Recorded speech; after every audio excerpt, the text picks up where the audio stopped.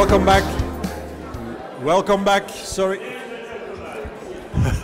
Welcome back for the second and the last session of this morning. I can announce you that we are very pleased that at this really moment we are live on the website of the Belgian National Television, as you can see here behind me. So the world is watching.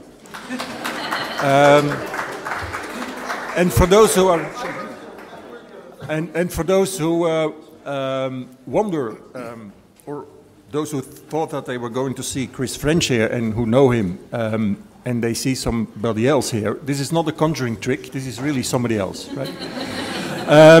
Chris couldn't come, unfortunately, because of health problems. And if you all concentrate and we send him our concentrated best wishes, then probably he gets better soon.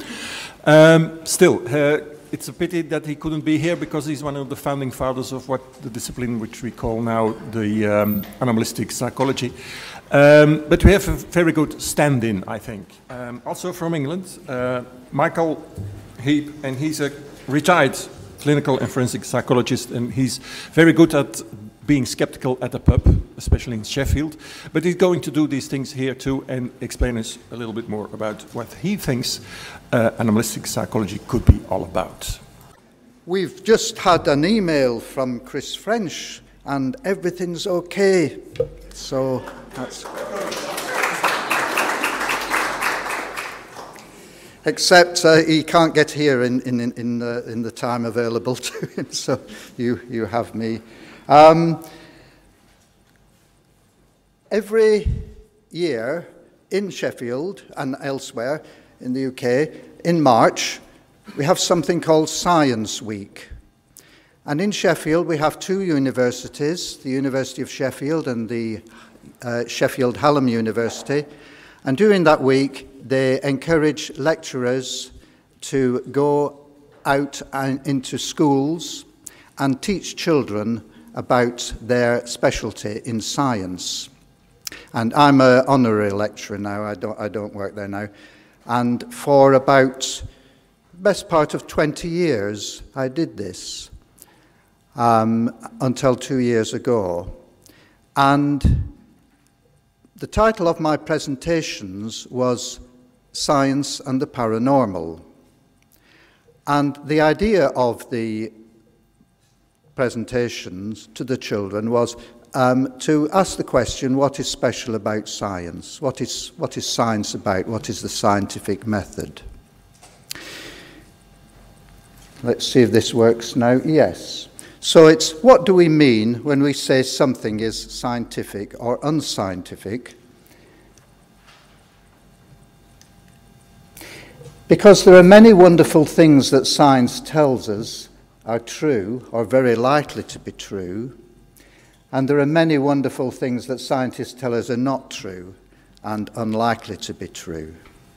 And we call those things paranormal or supernatural, things like you can read people's minds, or you can make things move just by thinking about them, and so on, or you can contact people who have died, and so on.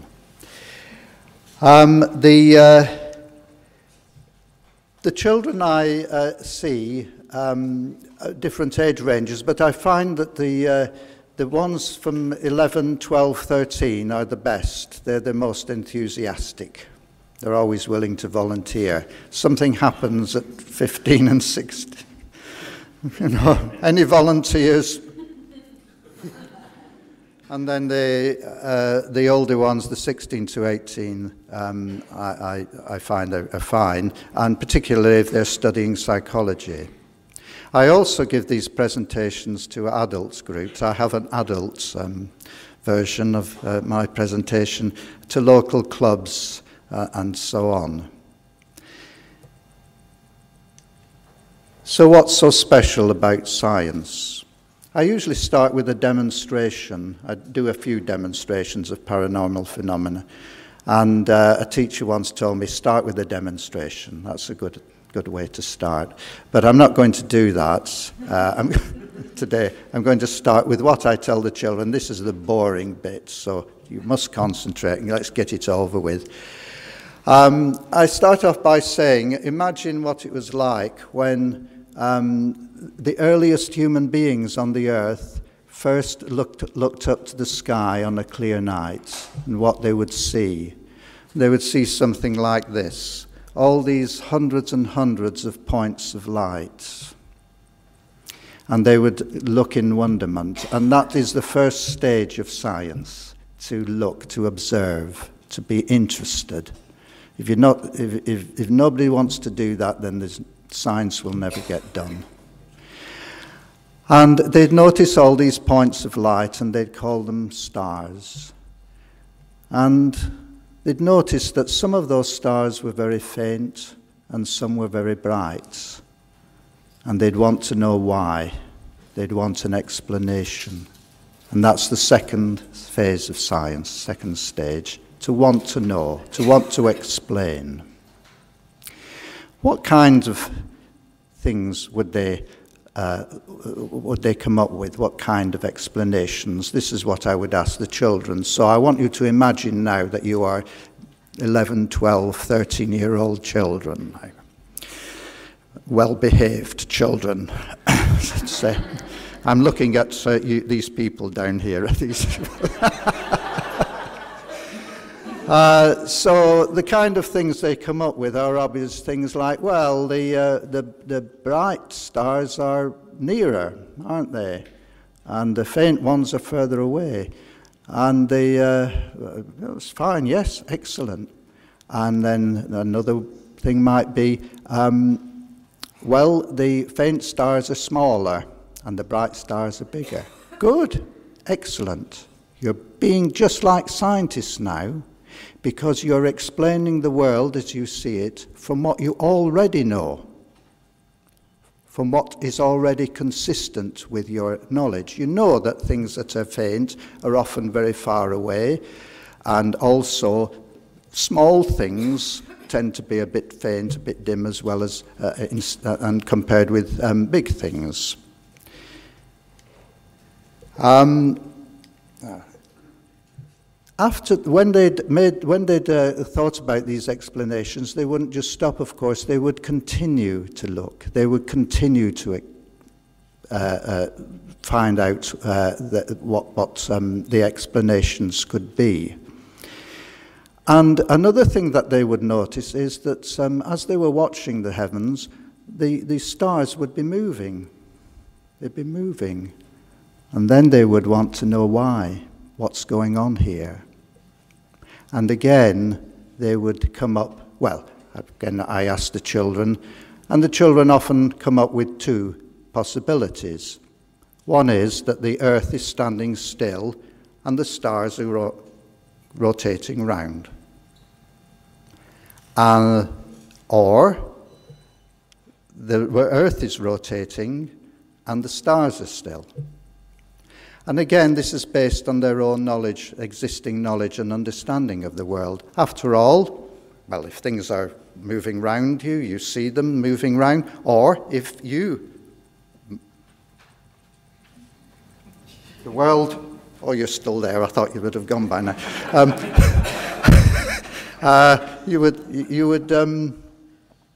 You would see things moving round you. So, again, they would continue looking and continue observing to see which one of those explanations was right. And to begin with, they came up with the idea that the earth was in the center of all things, and the stars, here, this is Ptolemy's version, the stars are all the same appear to be all the same distance from the earth. I would also mention to them that some of these points of light were moving in a rather unpredictable fashion, and they called them wandering stars or planets. And again, they would ask the question, what's going on here? What explanation do we have for that? So we here have the how to think like the scientific method. This is for children, remember, not for you intelligent grown-up people. First of all, we observe and record what we observe, share what we observe with others. We ask the question how and why and so on. We try to explain things, what we observe, from what we already know best about the world. What fits with what is consistent with our existing understanding of the world. Go for the most likely explanations first. We keep observing, and later we do experiments to test our explanation to see if it works. And if it didn't work, then we try the next best explanation. Only go for weird explanations when no other explanation will do. So this is as much as one can say, I think, to children that they can take in. So now I go on to talk about what human beings have observed and how they've explained things in the universe since those early days. Okay, the Earth is round and spins on its axis. Do scientists believe that? Yeah. And I might, interpose little questions to keep the children on their feet, like how long does it take for the Earth to rotate? 24 hours, of course. So on. The Earth and the planets revolve around the sun. Do scientists believe that? Yes, they know that. And then, what's that planet called with the rings round it? I can't. Saturn. Thank you, Saturn. Yes. See, keep them thinking. Our sun is a star. Yes. Do scientists believe that? Yeah. Our sun is one of billions of stars in a galaxy called the Milky Way. Well done. I explained that this is not a photograph, of course. It's a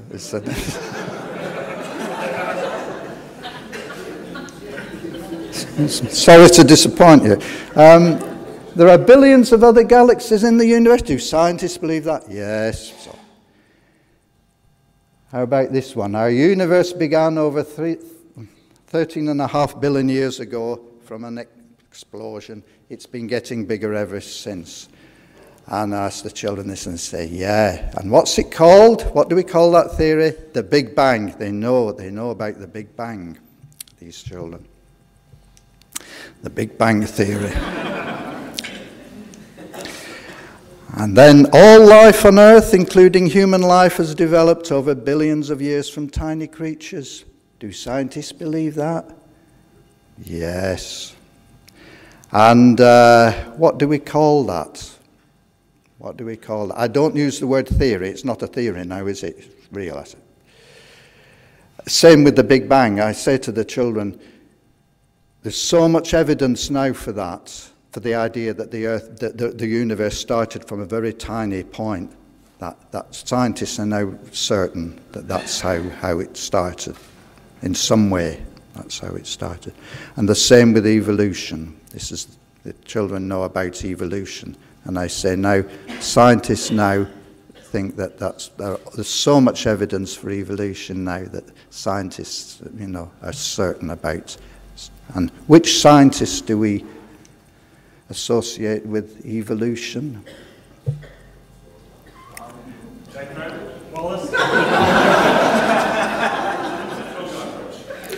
Would you take that man's name, please? See you afterwards. Charles Darwin, they've all heard of Charles Darwin. So what science tells us is based on millions of observation over hundreds of years using this scientific method. And that's what's so special about science. Right, now here's your test now, the real test. Which of these extraordinary claims do scientists believe are true? It's possible to read people's mind by telepathy. Do scientists believe that's true?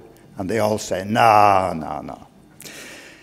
You may believe it's true, but scientists don't see any reason to believe that that is true. And at this point, I usually do a mind-reading trick. And the idea of the demonstration, the trick, I'm not going to do it now, I might do it afterwards for you if you like one of them, is to challenge the children and to say, remember the scientific method. Is there a simpler explanation for what you've just seen?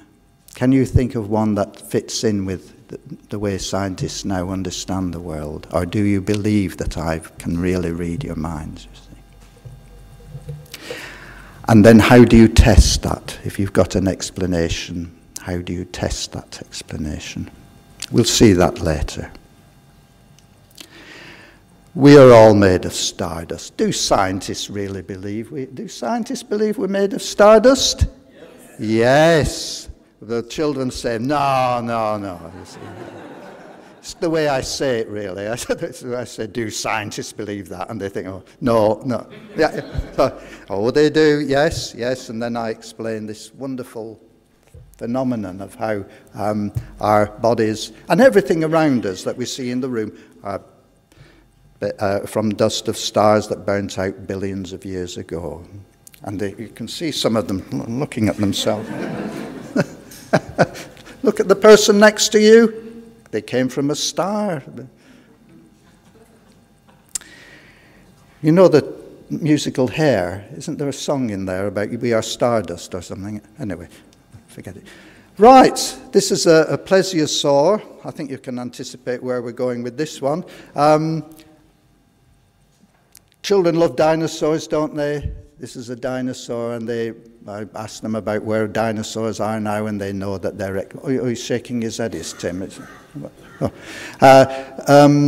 They know that dinosaurs died out millions and millions of years ago. Right, what's this? There is a prehistoric monster in Loch Ness. The children know this about Nessie. And do scientists believe that? No, they say. Okay, so what could be a simpler explanation for what you see here? And they're very good. They come up with, you know, an otter, maybe a big fish, a log, a seal. Yeah, thank you. A seal. Very good boy. Well done. We got a scientist. Oh, the water now. I got so excited, I've knocked my water over now. Got a budding scientist here. Okay, and then this is, I show them this, and they say, what could this be? Could it be a dinosaur, a prehistoric monster? And they come up, what could it be instead? And they say it's a fake, which we know that it is, I think, by now. And or another one, a couple of times they've said it's an elephant. Now, you laugh, but wait a minute. Is it more likely to be an elephant than a dinosaur? Yes, of course. There could have been a circus come to Loch Ness and the owner said, just take the elephants for a swim, they're getting very hot, you see. Oh, why not?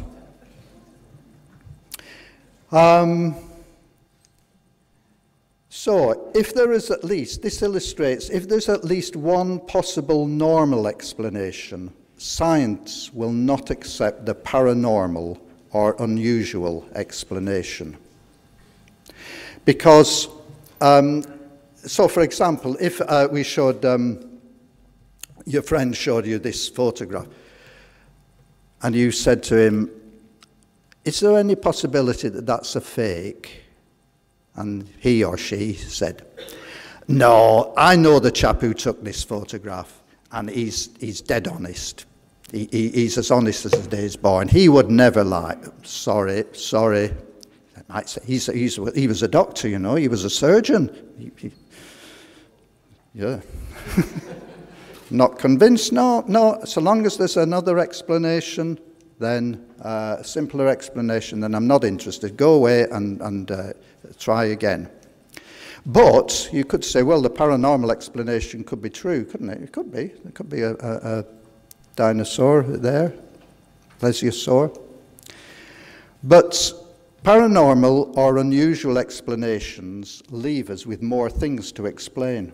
That's why we go for the simpler one. If they say, well, it is a prehistoric monster, then you've got a lot of other things to explain now.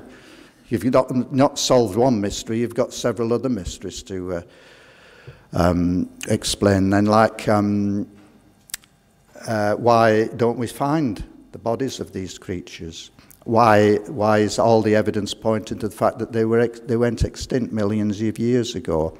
10,000 years ago, Loch Ness was a block of ice. So where have the dinosaurs come from? You see, you've got all these more mysteries to solve. Some people have X-ray vision. Do scientists believe that? Nah, they say no. So I say at this point, well, I'm going to see. I'll see if I can convince you that I've got X-ray vision. So I'll do a demonstration, and I'm going to speed it up. It's a very embellished, elaborate demonstration with a story behind it. But basically, it's this. Andres, bring me the box. Thank you. Don't applaud, please. Now, I asked Andres I gave Andres this box and an envelope with some coloured cards in, and asked him to select one of the coloured cards and put it in here. So it's in here, isn't it? But, Andres, you've put the envelopes and all the others back in, haven't you? Yeah. I told you not to. Take them. Oh.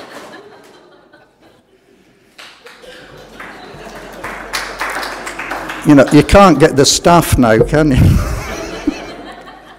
And I'm not supposed to see what he's doing either. Thank you, Anne. So there's just one card in here now, isn't there?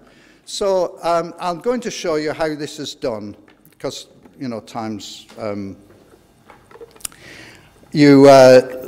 what you do is you study the box, of course, and look round, and the way you can tell what colour the card is looking through the slit. You know, there's a space underneath.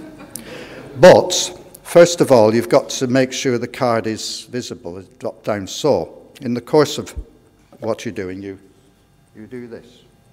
You slightly lift the box up.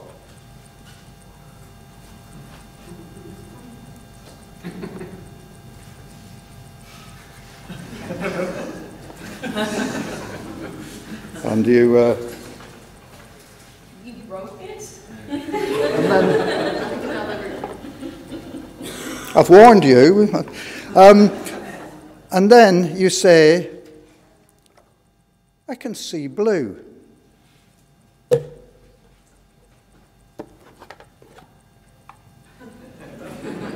Thank you.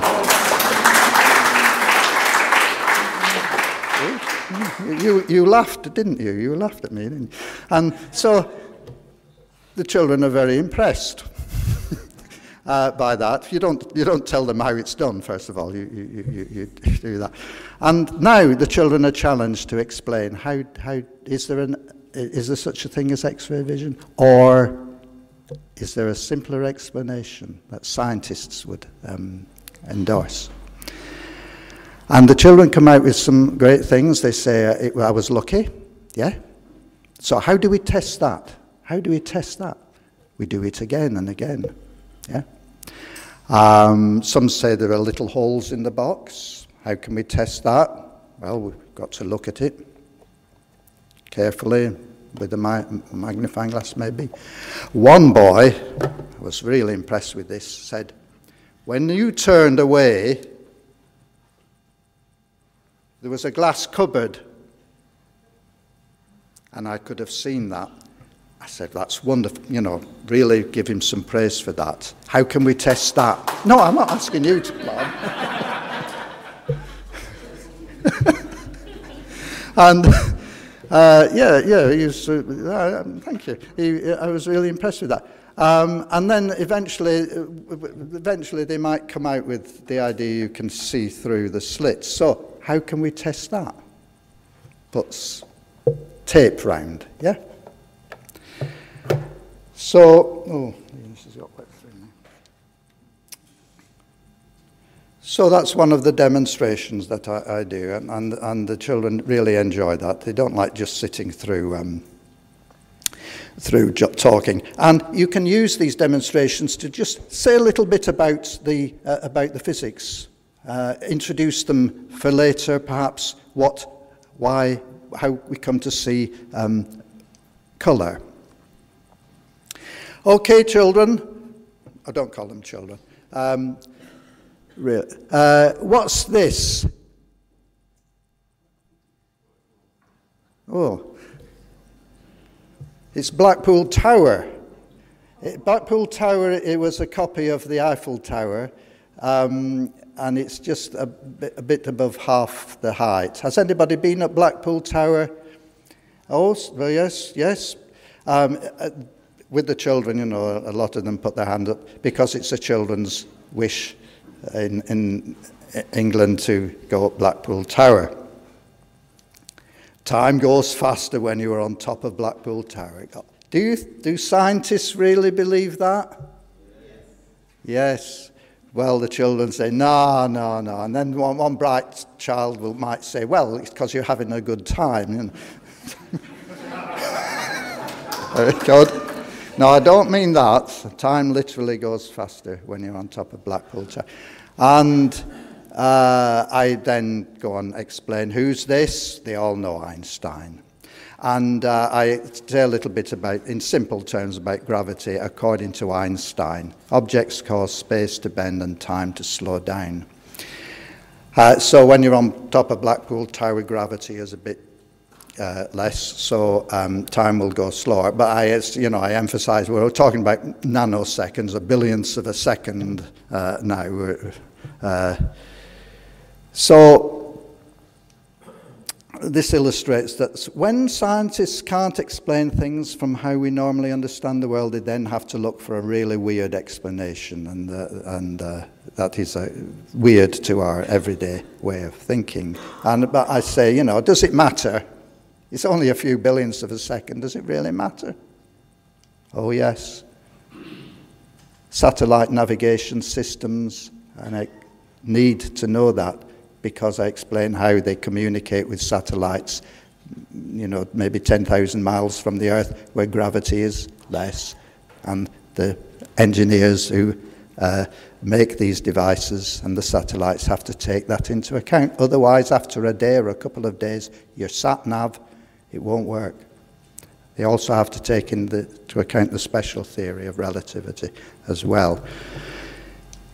People can make things move with their minds. Nah. Do scientists believe that? No. Okay. Could we explain what's going on here? String, maybe. How can we test that? So get the idea. There are ghosts of dead people. This is an old photograph. Children nowadays, they don't know. Photography is different, isn't it? So they don't know very much about double exposures and so on. Some children say it could be Photoshop. I don't. But this leads on to other strange sightings. There are people visiting us from outer space. Do you think scientists believe that? Well, most of them don't. I asked the children, have you seen a ghost? A lot of hands go up. Have you seen a flying saucer? Oh, yes, the hands go up. So what could this be? Is it a flying saucer, or it could be something more everyday? There's a little trick here, because this photograph was actually taken through a windscreen. So one of the explanations is that a pigeon flying by left something on the windscreen. But children like that explanation. So we can't test that hypothesis now, because this probably had his car in the car wash. But so is this a flying saucer, or, yeah? So we're going on to, it's a lenticular cloud. We're going on to what I introduced to the older children as pareidolia, seeing meaningful things in random stimuli. The children love that. They're very fond of that. One of the purposes of this talk is, you know, if you do any of this work or you're thinking of doing anything, or please do, you know, I'm just giving you some ideas now. And I can tell you the children love these things. Jesus in the clouds. Although they don't necessarily identify Jesus. Now, this is the humanists' version of, the atheist version of Jesus. Charles Darwin has put in an appearance there. And back to Jesus. This is a football ground. Can you see a man in the... This is the football ground at Crystal Palace, which is now Crystal Palace. Yeah. And then, of course, there's the man from Mars, which I showed the more recent photographs of that as well. People can bend metal with their minds. Do you think scientists believe that? No. So I've done some spoon bending, but I'm not very good at it. But they love that, but they do love it. And then, of course, you have to challenge them. What's the explanation for this? Only a few children nowadays, thank goodness, have heard of Uri Geller in our country. It does pop up in the news. Recently, he popped up because he announced that he was using his telepathic powers to stop Mrs. May deciding to come out of the European Union. And he explained that's why all the trouble she was having was down because of him. Now, this always goes down very well, and this is dowsing with, or water divining with a twig. So, here I have, this is the old method of water defining. This is the method that Uncle Paddy from Ireland showed me when I went over. We went over to see them. It's a way of finding water on land. So, and people have been doing this hundreds of years. Thousands of people have done it and are still doing it and still believing it. And a remarkable number of people that in the UK and elsewhere believe, you know, just take it for granted that you can do this. So imagine that I'm a farmer and I'm looking for water on my land.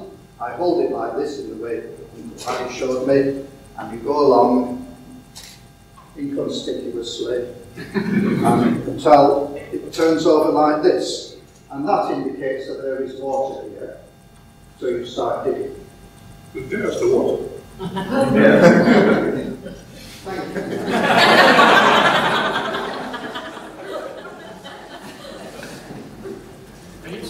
There's always something. Always something. However, I prefer to use, and a lot of people prefer to use dowsing rods. And here's two I made earlier. You can make them with wire coat hangers. And what happens is, you hold them so that they're steady and horizontal.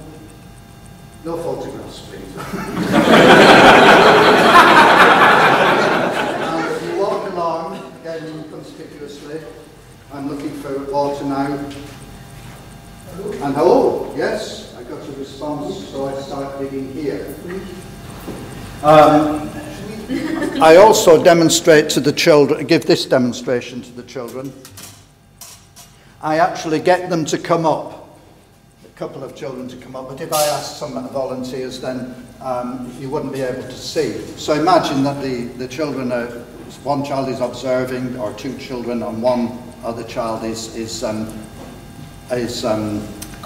helping me with this, and I ask them, first of all, we have a glass of air, empty glass, and we hold the dowsing rod above the glass. Now, if it were, I shouldn't get a response here, should I? and you leave it long enough, just reacting to the water vapour in the air now. And nothing happens. The next glass, I usually bring some sugar, a glass of sugar along, but there isn't any sugar, so it's a ball of paper. This is just paper. And leave it long enough, and I say, are you satisfied now? Is it going to move or not? And the child might say, no, I'm satisfied now, it's not going to move. And then we have the water in the glass. Will it respond to the water in the glass? Wow, that was a definite response. So, what do we have here? We have a mystery here, and the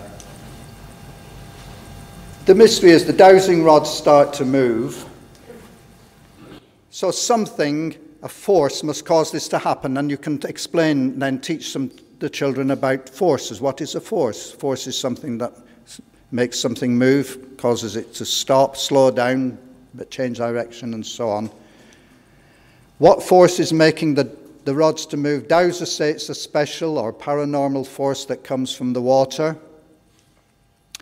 And scientists say we don't know any force like this. So is there a simpler possible explanation, or do we have to accept the paranormal explanation? Now the children won't be able to identify well, some of them do, but they don't understand why, the principle of this. But what is this force that causes or energy, maybe, causes the dowsing rod to move? What do you think? Your mind. Just ignore him, please. Yeah, sorry? Idiomotor movement, yes, but that isn't that's not an actual force, is it? Is it a force? Right. I will now tell you, and the children eventually learn how to be dowsers, how you do it. The simplest way, you hold it loosely, there's no trickery, but the simplest way is just to rotate your wrist, your hand at the wrist. And it moves. That's all it is. That's all it is. That's all these people are doing for hundreds of years. I don't go into research onto dowsing, but with the adult audiences I do, or the older audiences, and I show the data and that showing that nobody is successful when tested under controlled conditions. And my explanation for this, I don't know whether there's any mechanical engineers here or not, but we have a lever, type of lever, we have the fulcrum here, we have the centre of gravity somewhere here. All you have to do is raise the centre of gravity above the fulcrum and it will swing. So that's what I did. So the children can now, Sheffield is full of people now who know how to douse, but you can earn lots of money doing this. If you do it, and if you do get a positive response, and you start digging, and there's no water there, all you do is say, there's water there, but it's too deep. It's too deep.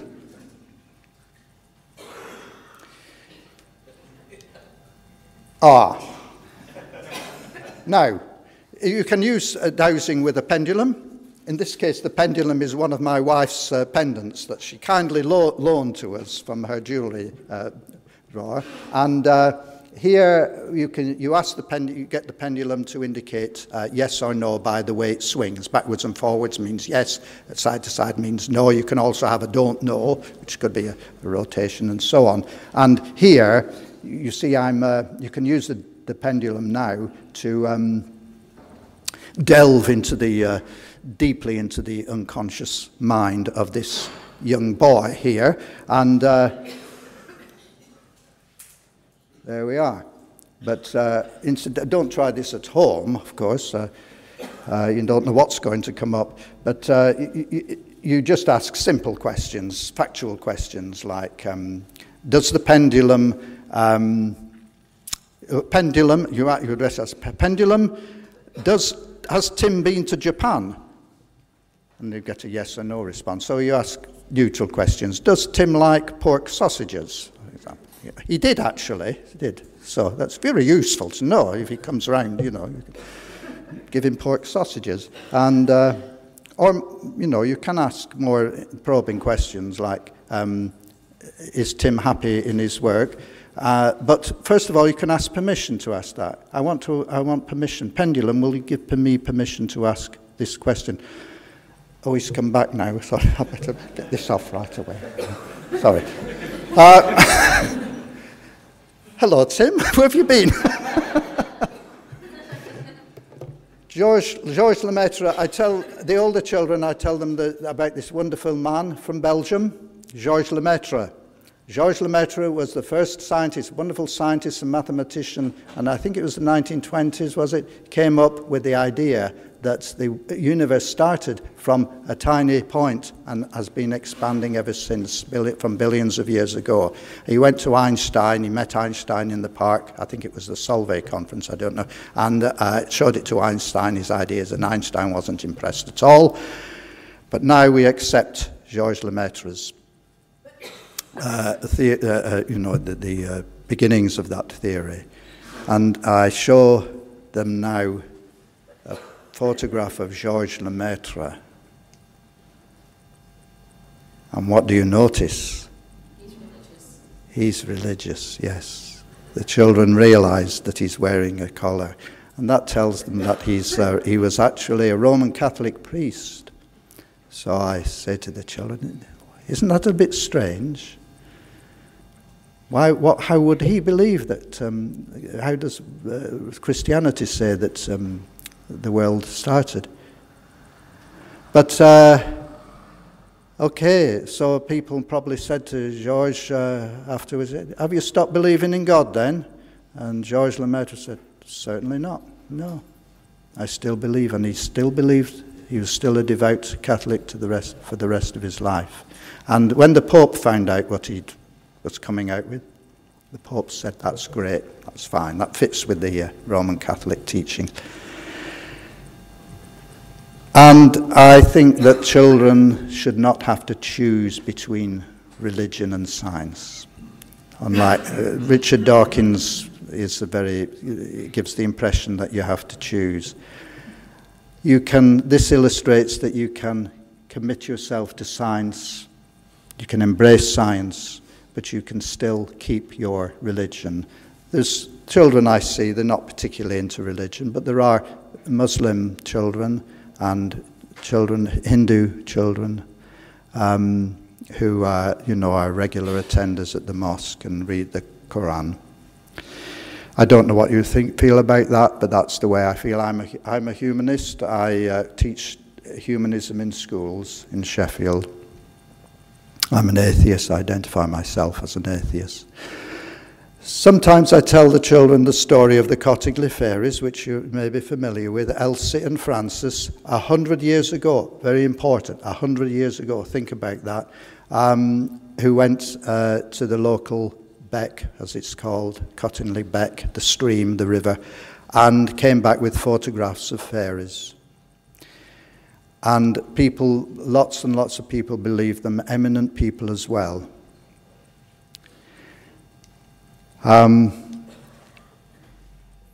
But nowadays, people accept that these were cutouts, and you can actually get still get on Amazon the original Princess Mary yearbook, I think it was called,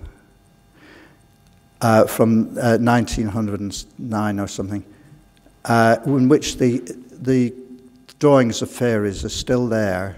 And you can show the children the drawings of the fairies. And do you notice how alike the fairies are to the drawings in the book, and they identify them? But it's a wonderful story, I think, the Cottingley fairies. You can say, well, these children created it. They created the Cottingley fairies, but they weren't the only people who created the Cottingley fairies, were they? It was a combined effort on a national level and an international level. And the question that I ask the children is, Why do you think people were so keen to believe in these fairies at that time? Why did they want to? I've given you a clue. I said 100 years ago. What was happening 100 years ago? And the Great War. And I think maybe a lot of people had suffered and they wanted to believe in something. They lost their faith, a lot of people. They went into spiritualism and so on. A lot of people would want to believe in something that was pure and innocent and beautiful and kind and of this world, but not of this world, if you understand what I mean. So that's a lesson for children to take away and I hope remember in some way. And the other lesson is wanting something to be true does not make it more likely to be true. Well, that's a good place to end, isn't it?